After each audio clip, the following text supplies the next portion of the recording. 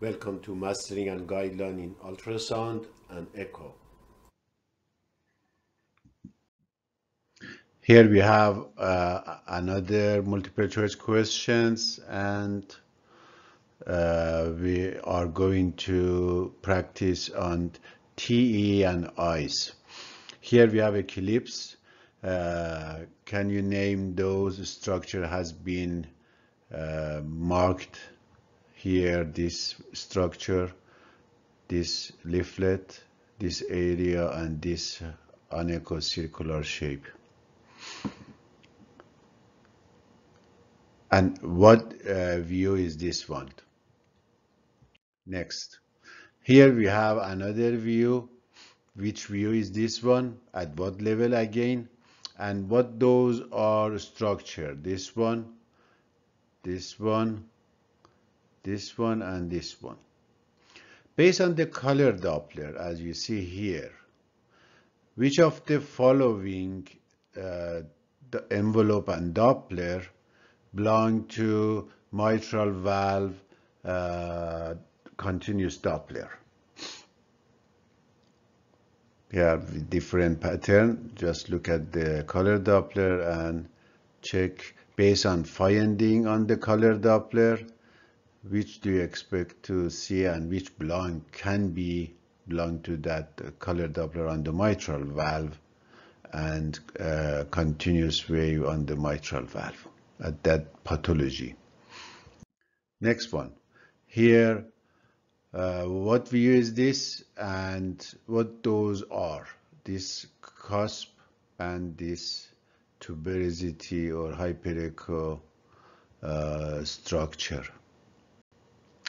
And where is the pulmonary vein on this view? Is that, can you see it even partially, and where? Next, here we have a eyes image intracardiac echocardiography in short axis and long axis. Short axis, long axis. Where is the left atrium and right atrium as a result? And second, what structure here has been measured? This one. I hope you have your answer. Now let's go find the answer. As you know, transesophageal echo or TEE has been done in 4 levels.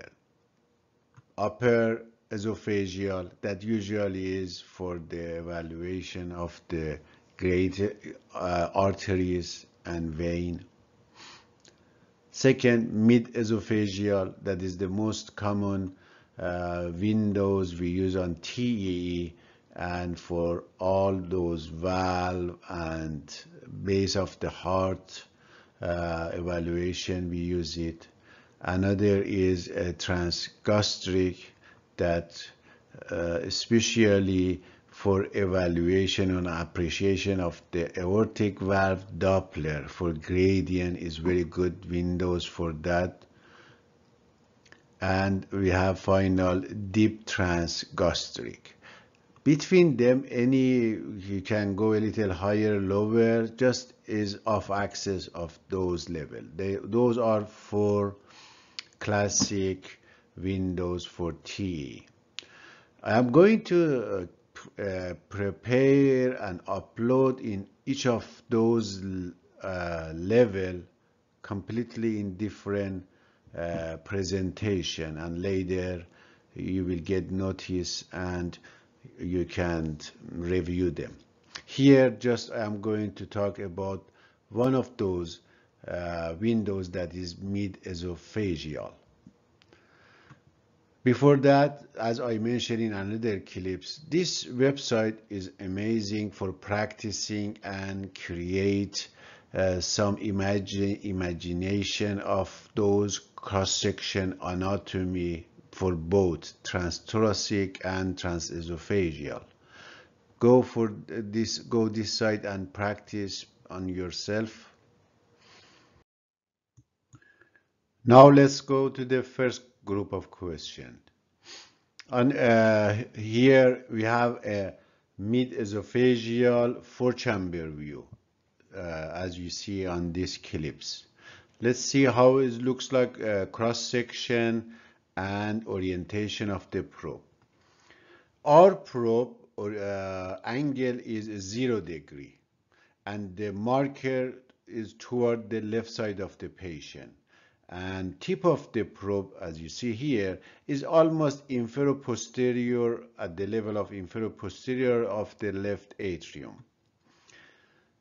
Here, that is the cross section. It looks like we throw away the upper part and watching from anterior of the patient to the cross section surface of bottom part.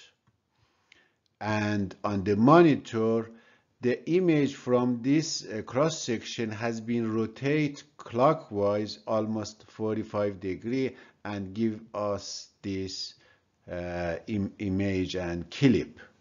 So it has been rotated and flipped up. For practical tip, you can imagine this is a windows and view as a pediatric echo. If you are not familiar with pediatric echo, you can do very easy, just flip it upside down your image in your mind. It becomes exactly the images you have on the transthoracic at the same windows, apical four chamber. If you upside down, exactly give you that impression of the transthoracic. Or imagine as a pediatric echo four chamber. In other view is the same, 3 chamber, 4 chamber, 2 chamber, the same technique. You can create an imaginary in your mind and detect all those structure. Now let's go very easy. This side, left side of your right side or left side of monitor, this side is left side of the heart and right side of the heart. Imagine you are watching from the anterior of the patient to the cross-section surface of bottom part of the heart. So left atrium, left ventricle, right ventricular part of the tricuspid, and you don't see right atrium. If the cardiologist want to see the right of atrium, just with the flexing left to the right of the patient, the probe, it can show more right atrium too. Here, so you have landmark here is, you can see with the heart beating, it goes between 4 and 5. Some part of the aortic valve show up. So the leaflet that is next to the interatrial septum is anterior mitral valve leaflet, and the other one is posterior mitral valve leaflet. Now next, this here we have 3 mid-esophageal 3-chamber view. It's the same location of the probe, but the angle is different between 130 to 140, depending on the heart orientation of the patient. Its angle is a little different, but it looks like the orientation of the same as the heart on the plaques. Now, here we have a color Doppler. You can see, imagine this structure here is, again, flip it up if you are easier for you. Or look at the, you are watching apical 3 of the pediatric echo, any of them. Here we have left atrium, RVOT, aorta. So this is anterior mitral valve leaflet, posterior mitral valve leaflet, and this is coronary sinus and left ventricle. On this color Doppler, don't forget, probe is up and marker is on the right side of the monitor. Here blood goes, normally goes from atrium to the ventricle. So normal mitral valve inflow Doppler will be negative shift, opposite of the transthoracic apical.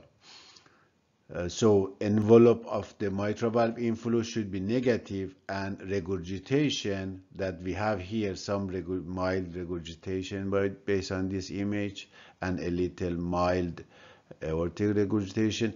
Here the regurgitation goes toward the probe, so we will expect to see positive Doppler shift.